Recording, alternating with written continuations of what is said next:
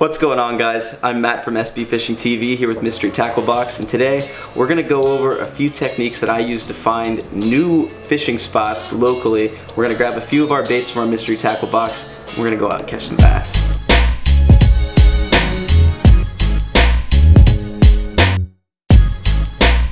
So whether you're new to an area or you're just learning how to fish or you just don't really know where to go, you want to find somewhere new, there's a ton of different ways that you can find different places to fish. And the first one I want to share with you guys is very simple. It's Google Maps. So pop that satellite image on. You can see a satellite image of pretty much every area of the United States. It's really cool. You can find so many cool spots like this, and you can really kind of have an idea of what you're going to be fishing based on the watercolor and just get a good idea of what you're going to be heading into. Another important thing when you're checking out the Google Maps side of this is you want to find a place that has some sort of cover or something that you can actually be fishing. So if you find a pond that looks completely blank, kind of study that satellite image of it a little bit. See if you can see any underwater trees or any sort of points or water inflows or outflows, whatever it may be. Stuff like that really pays off when you're bank fishing. The one tip I'll give you with the Google Maps search is make sure that you're actually allowed to be fishing wherever it is that you find. So let's say we find this nice marina here off the Potomac River. It looks like it has plenty of bank access. It has a bunch of docks, so we'll have some cover to fish. You want to call the marina and just make sure that you're allowed to be there, because you don't want to get yourself in any trouble. That's my biggest tip, is just don't step on anybody's toes. So Google Maps is definitely a good one. A second place I would suggest checking is your state's Department of Game and Inland Fisheries website. They're generally going to have a ton of lakes and sometimes some smaller bodies of water like ponds listed on there that you can go fish, all publicly as well. And third would be to check out Facebook. If you have a Facebook account, look up any sort of bass fishing groups in your local area. There's tons of groups like that. I'm a part of probably like 7 or 8. Everyone on there is really cool and helpful. It's a great community online, and if you're trying to find new places to fish, you will do that, and you also will find some new fishing buddies too. So we're gonna grab some of our baits, head out to some of these spots on the Potomac River that I found, like the Washington Sailing Marina.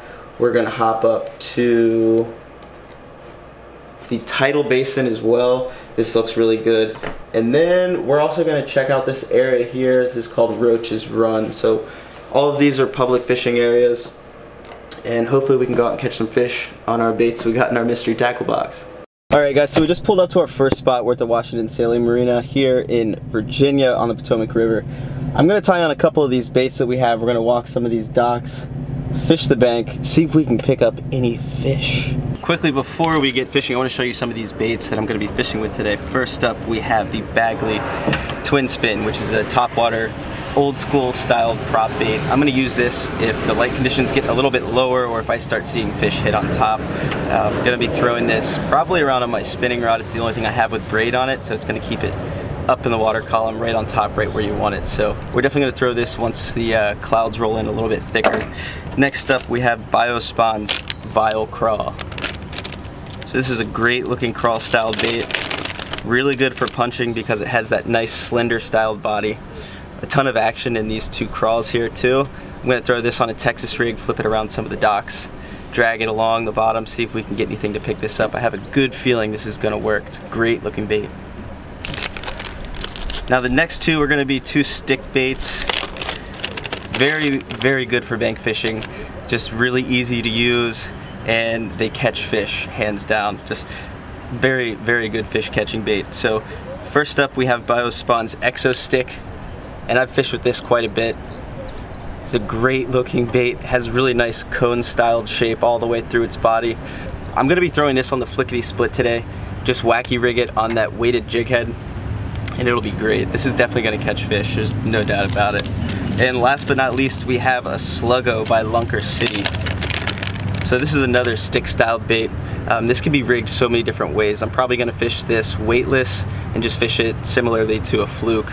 But you can throw this on a swim jig head, you can throw this on the back of a chatterbait. There's a lot you can do with this specific bait, but there you go. Those are the baits that I'm working with today. We're going to go hit the water, see if we can catch some fish. Alright guys, so I have 3 rods rigged up and ready to go with the baits I just showed you. I'm going to go back later and grab the twin spin. But for now, we're going to start off fan casting the exo stick around a little bit. So when I'm fishing the exo stick on the flickety split, I'm just gonna make a pitch toward the bank, kind of paralleling it, or casting it out too. Basically when I'm fishing the bank, I'm fan casting a lot, but I'll let it sink all the way to the bottom and just keep a really close eye on my line, because a lot of the times you'll see the bite in the line before you even feel the bite. And then once it gets to the bottom, I'll pop it a few times and let it sink back down. Always keep an eye on your line.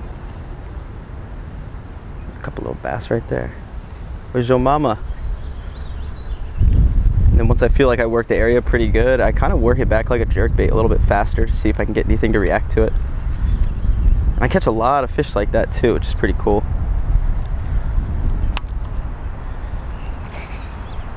Also, you guys don't want to look past these pilings that are out here. Any sort of cover that you can find from the bank is always good. You really want to focus on that, really target those areas, because that's where the fish are going to be hanging out.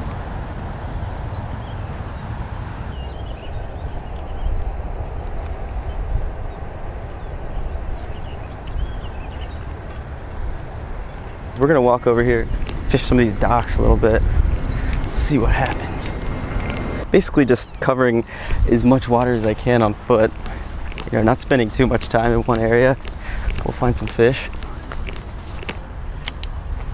It's another bank fish tip for you guys. Try to make casts a little bit further out when you're approaching the spot. Sometimes those fish will feel the vibration of you walking. You'd be surprised how many fish you can catch from making longer casts.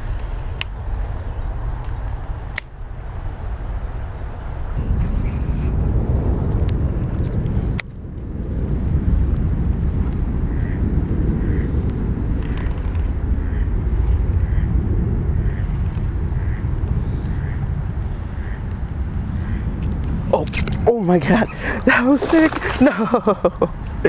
Oh, dang it, dang it, dang it. That fish chased it up.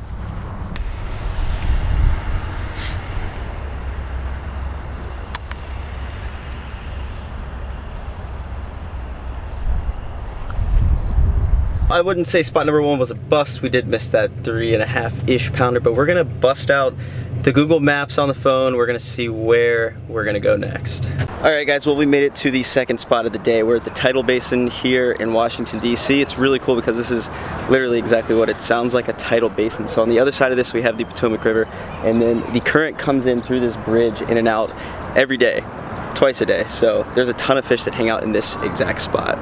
Texas rig. File crawl. Drag this around, make some fan casts, see what happens.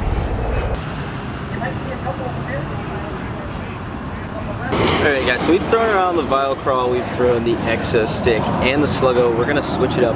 We're gonna try a little bit of top water. There's so many fish breaking on the surface. We'll see what happens. We're gonna try out the Berkeley twin spin, see if we can't get one to bite. So when you're fishing the Sunny B twin spin, you really just want to reel this slowly back to the boat. I like to give it a few pauses here and there as well. But this is a nice subtle topwater that these fish should be crushing right now. Another thing about topwater is you definitely want to keep it on and try it throughout the day. Like if you get a bit of cloud coverage, you know, that can really turn those fish on into eating up top.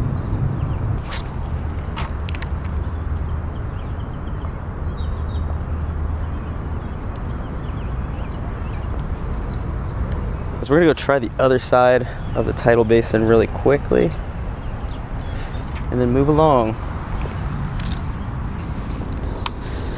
We're gonna see if we can flip this exo stick around some of this bridge here.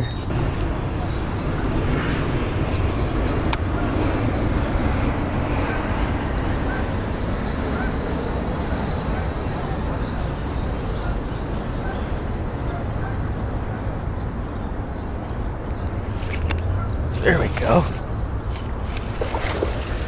Yeah.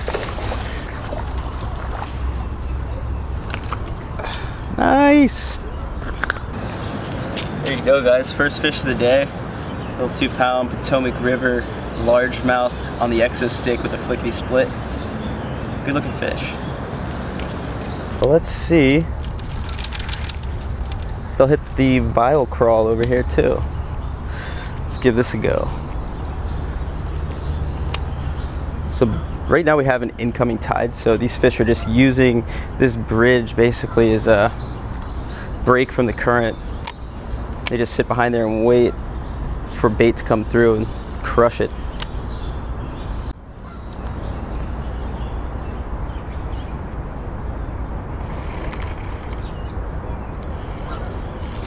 There we go, there's another one.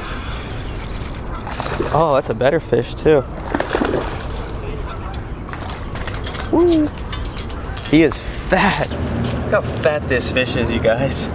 This is like a 2-pound fish, but it's probably closer to 3.5 because of how fat it is. Crushed the vile crawl, just absolutely smoked it. All right, there you go. That was on the vile crawl. Very next cast, Texas rig, beautiful fish. So pretty, so fat. We're gonna let her go. Go make some big babies.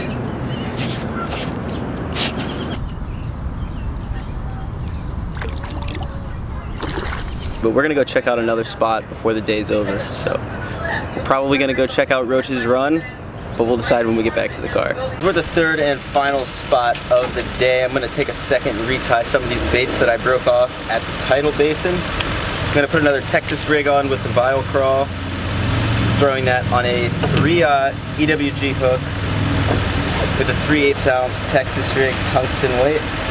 There you go, that's the vile crawl all ready to go. Throwing that on a 7/6 medium heavy rod. I'm gonna go ahead, put on another flickety split with the exo stick and just wacky rig this for a bit more. Generally I'm gonna throw this setup on a spinning rod, but I have the twin spin on, so I'm gonna leave that on the spinning rod and throw this on a 6/8 medium heavy. It's on here with 15-pound fluorocarbon. It'll do the job. All right, we're gonna go check one more spot and then call it a day. It's been fun, we caught some fish, got to fish some new baits. We're gonna go check out one last spot. Do you mind if I flip a couple over here? Is that cool? Thank you.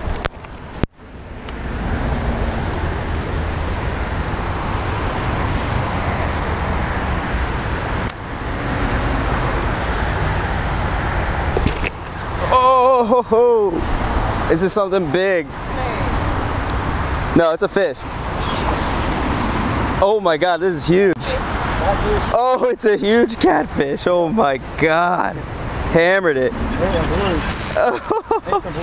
Yeah, for sure. That thing's massive.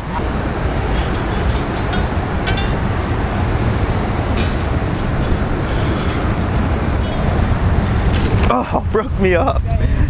I figured. That was a good fight though. Oh my God, that was crazy.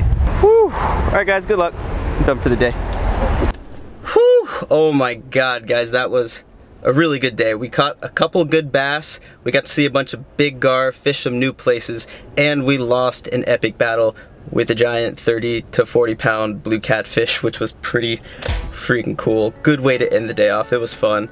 Really hope you guys enjoyed this one. Make sure to check out your Facebook groups, your state's Department of Game and Inland Fisheries websites, and also never forget good old Google Maps. You can find so many cool places to fish. Thank you guys so much for watching. Make sure you hit that subscribe button on Mystery Tackle Box's YouTube channel, and we'll see you on the next one.